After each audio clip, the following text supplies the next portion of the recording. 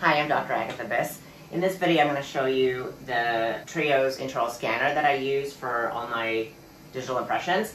And I'm also going to show you a couple of little tips and tricks that I've learned along the way that have helped me tremendously in the past few years.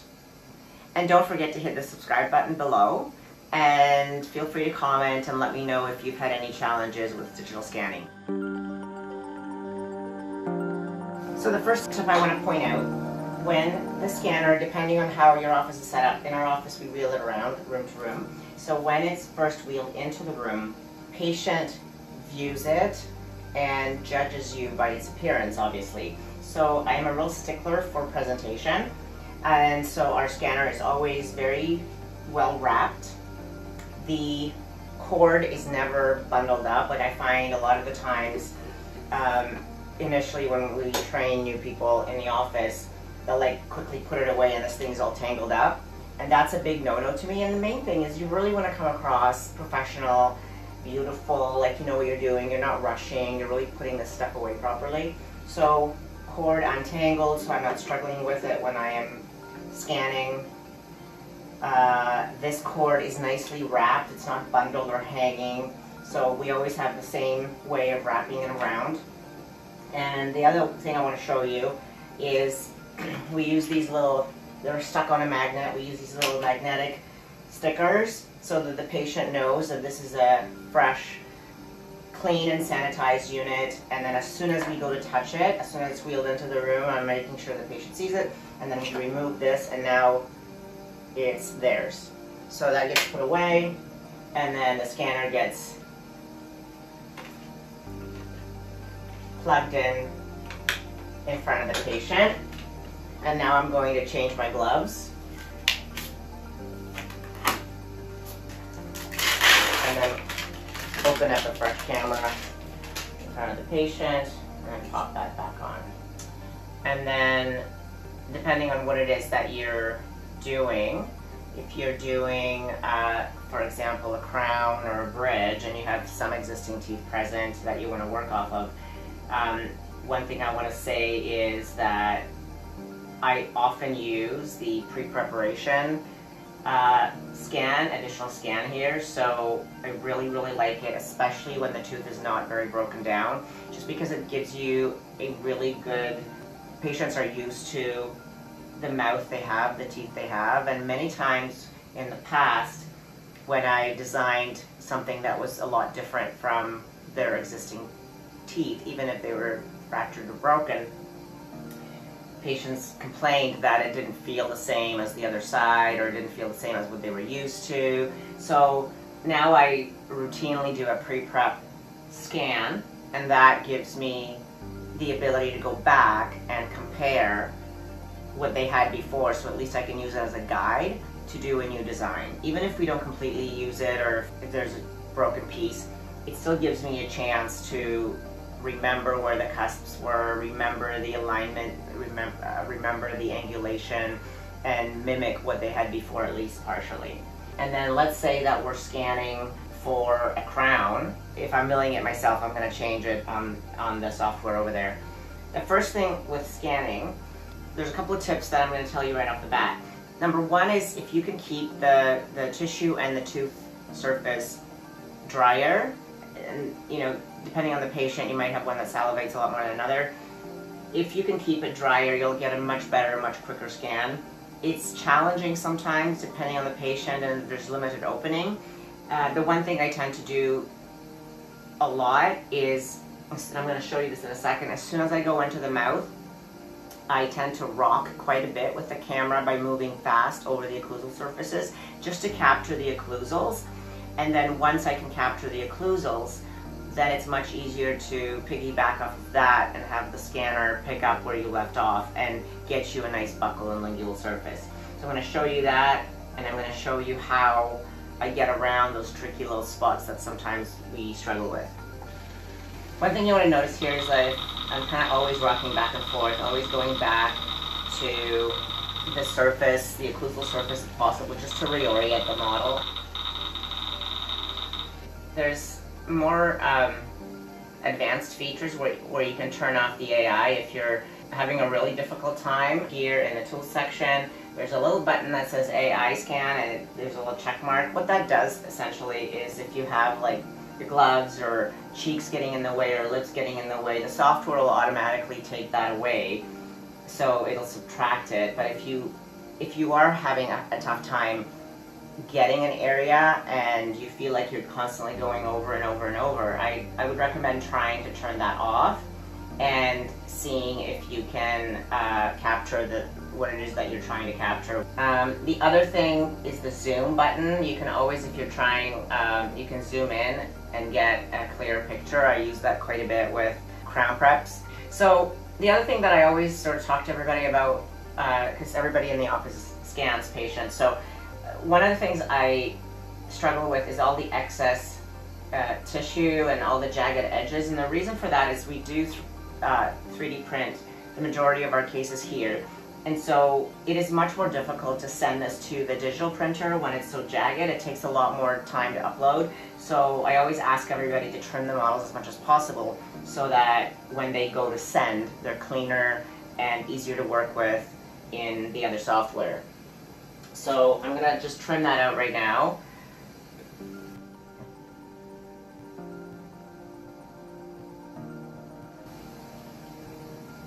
If I'm just making, say, a single crown and I'm not going to print the models, I'm just going to design and go to mill directly, then I'm not going to spend as much time on trimming because we're not sending it to the printer. But if it is going to a 3D printer at some point, then better safe than sorry.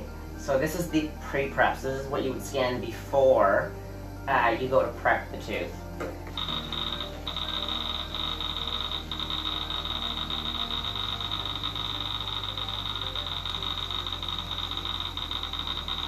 The other thing too is notice that, I don't know if you could see when I'm scanning myself, but if you're sort of getting into the buccal area, you want to get them to close so you can stretch that cheek more, so they're not always going to be open wide. And then when you're going into the palatal, instead of rotating like this, you're actually going to stand up the camera and sort of come at it from this direction so that you can get rocking and get the mesial and distal surfaces from the lingual really cleanly by doing that, instead of doing that and then trying to maneuver in and out of the mouth. So that's the other trick. I'm going to try and sort of show it to you here.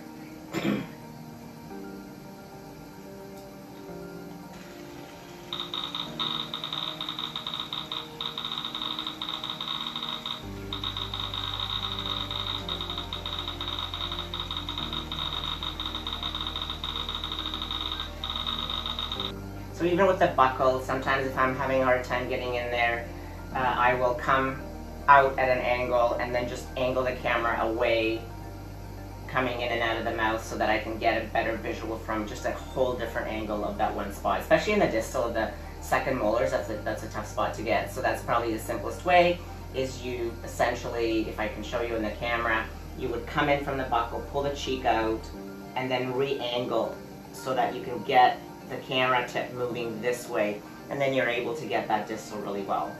I also, if I need to get the hamular notch, I'll angle out. I don't know if you can see the way I got it. I actually sat against my tongue in order to be able to angle that camera really far out. And so I'm able to get the notch. So if I have to mount this case using the hamular notches, I've got a really nice hamular notch right there. These are a little tougher, you kind of have to wiggle around, but definitely sitting. I'm going to do the other side and kind of show you.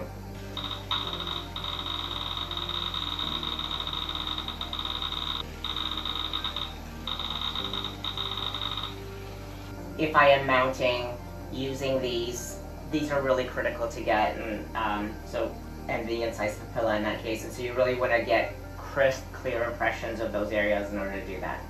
I'm not prepping myself for a crown right now, so we're not going to be doing that. It is prepping the model for a crown with the pre-prep in it. And I just want to, so it's ready to go now because we use the pre-prep. It blocks out your tooth automatically once you mark it. So it's kind of nice that way because it gives you a chance to then just scan the margin and then off you go. So this can be done by one of your team members, and that way you're not spending all the time scanning, you're just scanning the one tooth. Often when I do a single crown, I'll usually just scan the quad. I won't scan a full mouth. and unless I really want to copy the other side. But a lot of the times we'll just use a quad and just do a standard design. So check out one of our crown design videos and you can see more about that. Okay, so there's 2 bites and then there's a motion scan.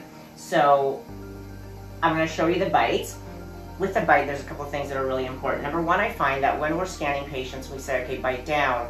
As soon as we put the camera in and we say bite down, when they bite down, they don't hold the bite. So they start to open. And I found in a lot of cases, occlusion was off because they slightly open. So you really want to communicate to the patient that you want them to bite down and then you want them to hold that bite. And sometimes, depending on the patient, I'll even practice it first. I'll go, okay, bite down, I'm looking at it, and then just making sure hold, hold, hold, hold. And that's what I want you to do when I put the camera in. So we're always going to place the camera in first and then have the patient close, and then you're going to start scanning.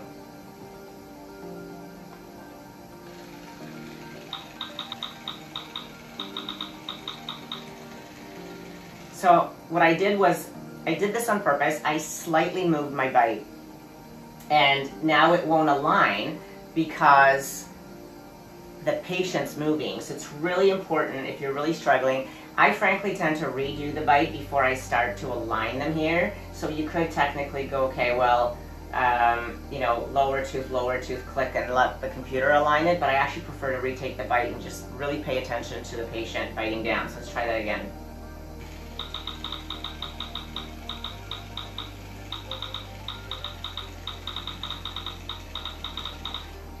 Now notice how quickly they aligned this time because I was focused on holding my teeth together in the right spot.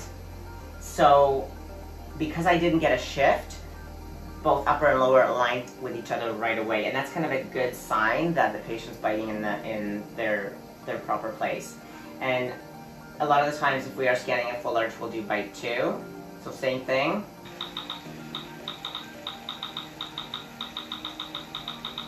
So I stopped this bite before it aligns on purpose. I want to show you how to align by hand if you are having trouble getting the bite right. So essentially you just have to mark the tooth, corresponding tooth on the blue molar, on the bottom is this tooth, and then the models will align. And you can now see, and you can see how the bite is aligned on both sides. I'm going to show you the patient motion, the way I use it, and it kind of gives you instructions and it tells you, you know, keep your distance, keep the scanner still while scanning and ask the patient to move. So I'm going to get like a movement going. What I like to do is do bite and then excursive movements a little bit.